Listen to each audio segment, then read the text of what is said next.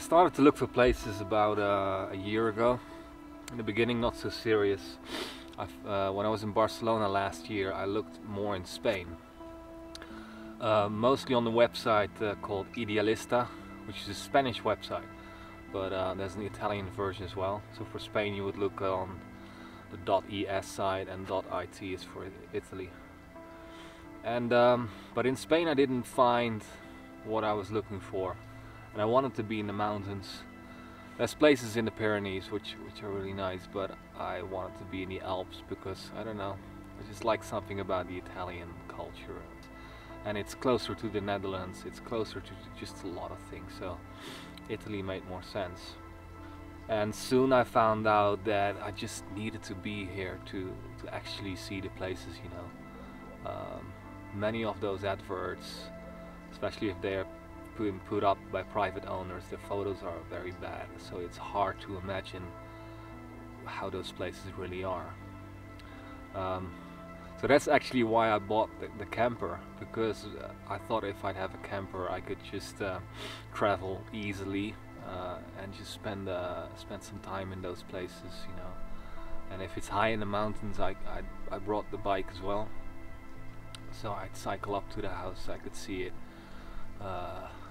Camp there sometimes. I've camped here too, just to get a feel of the place. So yeah, first trip was in what was it, like late April, beginning of May this year. For about 4 weeks I've traveled around the Alps looking at places. Started in the Dolomites.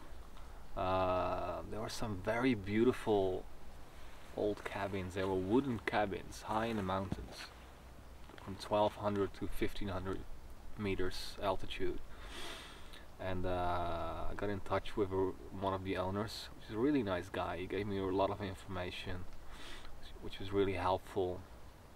And I visited the place, which was in the region of, I think it was called Auronzo. Yeah, a bit east from the Dolomites, but very close. And yeah, there were beautiful cabins. There were barns though. People would never live there. There were storage places for hay, you know, food for the cows and the goats. And there would be little farms there too. It was really beautiful. But the difficulty there was, first, the altitude was 1500 meters, so there was still a meter of snow in the beginning of May. So that's what I thought, like, that's difficult. And like the building regulations there were very limited, because if I had to restore one of those places, sort of from the ground up, or like, I mean, there's a lot of restorations to do because the wind just blows through those barns. First of all, you have to get a permission by the municipality, but also by the region, and I think it was called Sovrintendenza. Yeah, and the geometra who was there too, he said, like, yeah, it's very difficult if you want larger windows on the view side, you know. It's gonna be difficult. You have to close them off with doors maybe. It's difficult to get permission. It's also difficult to build there because the roads are super steep, and that's the fact for a lot of places, you know, with these amazing views. They're hard to reach. So yeah, I viewed more properties there. I mean, the landscape there is beautiful. The Dolomites, those super steep mountains, it's just absolutely beautiful. Prices of this cabin was 45,000, and that's kind of, yeah, the prices of cabins which needs to be restored completely. So yeah, looked at other properties. Another one which I liked a lot was, there were two cabins. One was sort of a very small cabin built in between 4 or 3 very big trees, and then there was a slightly larger house next to it. It was a lot of work too. That one was more on the grid. It was just above a little village, and you could hear the bells of the church, and it would be like just on top of the village, like the highest house, just outside of it. And the views were beautiful. It was easy accessible as well. So The problem with that one was it was registered as a storage space, so for a farmer to store uh, hay, for example, or equipment, you know. So you could renovate it and put a bed and a simple kitchen there, but you're not allowed to live full time there. So it was kind of complicated, and the real estate agent was saying like, oh yeah, yeah, don't do this. So didn't do that. Price of that one was 80,000. Um, yeah, it was a beautiful one. I kind of liked it.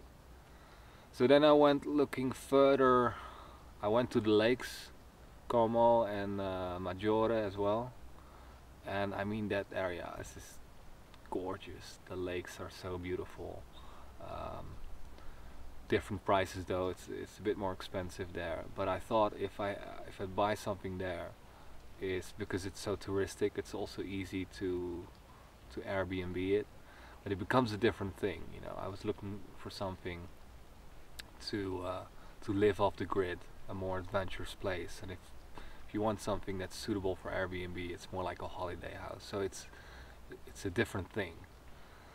But I found some amazing places there. I was almost going to buy one place on top of the hill, also the last house on the hill with an amazing view. It was so good and very quiet. Now you could see very far over Lake Como, and on one side, and on the other side you could look in the Sondrio Valley. It was so gorgeous, and there were sheep there, so you'd hear the sheep bells, and there were horses and other animals. And this place was a ruin, so it really needed to be built up from the ground, in between two very large trees at 1100 meter. So I was sold, you know. I had a meeting with the real estate agent, a few meetings actually, and with the geometer as well, and we discussed the renovation projects, you know. And they were saying like, oh yeah, it's cheaper to rent a helicopter for the building materials. And I was starting to ask quotes from, or like sort of ballpark figures for renovating the entire place. Talked with an architect, spoke with some builders, and they gave me a figure. But I talked to more people, and more I was realizing that this was going to be a project that would go sky high in terms of budget and spendings, because there's so many factors that are hard to predict when you're so high in the mountains. It's hard to get the building materials there, and you know, a lot of difficult things. So in the end I decided not to do it, because that was a different budget, you know. So that place was for sale for 70,000 euros, and it was a ruin, so you need to build a house there from scratch. So that could go easily into 200,000, 300,000, 400,000. A lot of money to invest in. So I needed to get another loan, and I decided like I don't want to get a loan. I want to buy something, you know, just cash, and renovate it myself. Because building a house from scratch by yourself is just out of the question in Italy. It's just not allowed. You need to get building permits. It needs to be done by certified builders. It needs to be done. You can't do it yourself. It's that simple. So then I thought like, okay, the dream is over. Went back to Amsterdam, and then started looking into different regions, and that's where I came here, more on the west side, closer to France. I found out that the prices are a lot cheaper, and it has to do that there's just less tourism here. So, and then I found places which were just 10,000, ruins for 5,000, 15,000, 20,000. And I thought like, okay, I could pay that, and then if I could do the renovations myself. because I learned if the structure is good and the roof is kind of good, you can do internal works. You're allowed to do it yourself, and that way you can save money. Um, but I mean, it wasn't really about saving money. It's fine to invest in a house, you know, because it's real estate. You will add value to it. But I didn't want to step into a renovation project with building companies and just a lot of different parties and permits in a country where I don't speak the language. I thought it's just gonna be too stressful and complicated. I want to have a place where I can just work myself, spend time. It needed to be already successful from day one when I purchased it. You know, it's about the journey of creating a place yourselves, about learning all the crafts. Because I'm not a builder. I have a few skills, but not much. I just have to find everything out.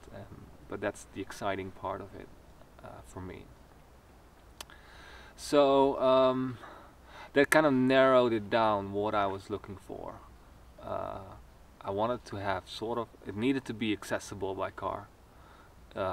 It needed to have a good view. It needed to be somewhat remote, so it would be a place in nature, so not close to a village. So it made it easier to look for places. And then I came here. I met with the real estate agent. First I asked her about some properties in the neighborhood. I hadn't even seen the advert of this one, and she was saying like, oh, maybe you look for this, okay, maybe this is something for you. And then it was a bit higher. The price, it was listed for 29,000, which was a bit above my budget. But when I came here, I biked up here. It took 1.5 hours, and it was just amazing. Just the view here, everything was overgrown. I just liked the situation of the two cabins, the flat space here, which is a garden, and then this which is sort of a podium in an arena, you know, and then the surrounding mountains, which you can't see at the moment. Maybe the clouds clear in a bit. I was sold, so I've been here a few times, and then I made a bid. I bid 19,000. Price was 29, and then the owner, and then he came back with 23, I believe. Yeah, and then if you do 21,000, he's probably gonna go with it. So I offered that, and it was a deal. It was done pretty quickly.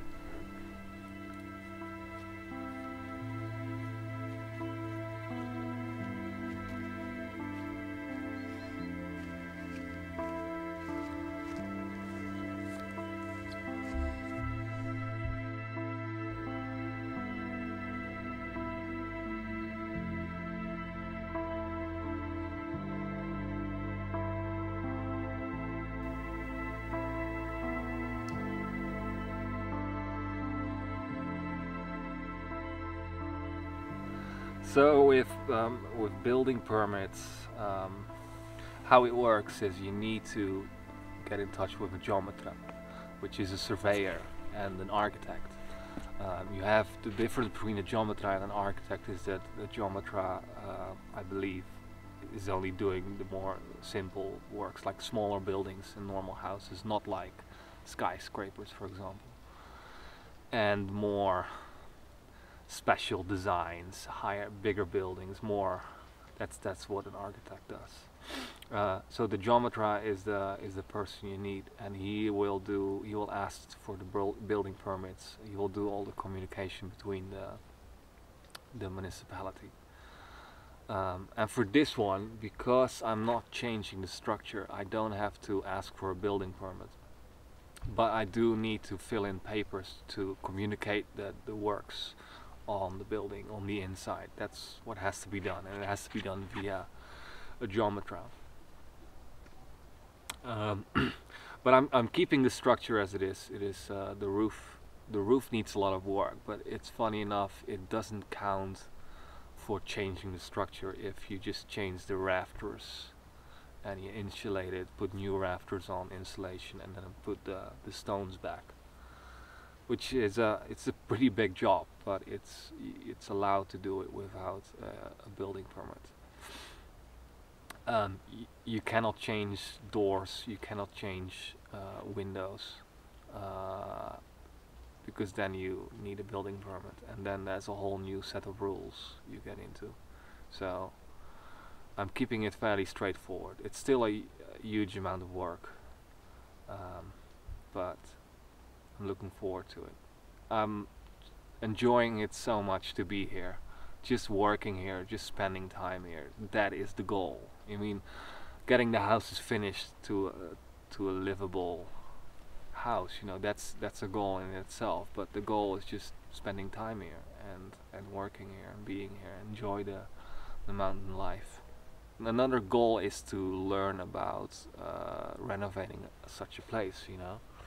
So it's going to be a lot of YouTubing, reading blogs, talking with people, trying it out, doing it wrong, read more about it and do it right. It's about teaching yourself and developing yourself about all these building skills and creating a living here in the mountains. That's what I'm up for.